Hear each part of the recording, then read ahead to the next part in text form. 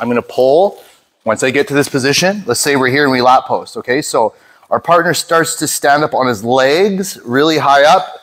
Okay, well, I'm not gonna look for reverse X. I'm gonna switch my grips.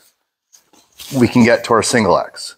That's if he stands vertical, okay? If I come back to this reverse Z and I'm here and I pull into this position and he keeps his hands on the mat, and if I do a good off balance to my left and his legs stay on the ground, but he starts to come up and walk on them, okay, well then from here, I can hopefully get my Kani Basami entry to the saddle by sitting up. One of the other reactions is I'm here with my partner and I'm fighting and I go to do a double pull and he squares up with me, but he drives in like this. It's really heavy to lift, maybe even grabbing my head or something like that. From here, he's really off balanced in this direction. So what I'll do, it's like a scissor sweep, because I already have my one wedge in. I'll use my right arm, which is keeping his weight off my face.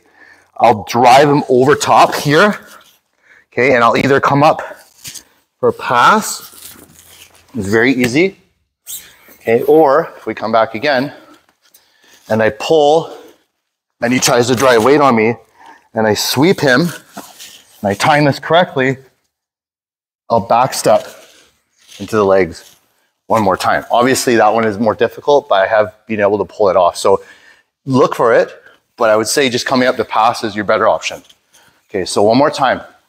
You're fighting with your partner, you pull yourself into the reverse Z, drops his weight on you, he's got a solid base.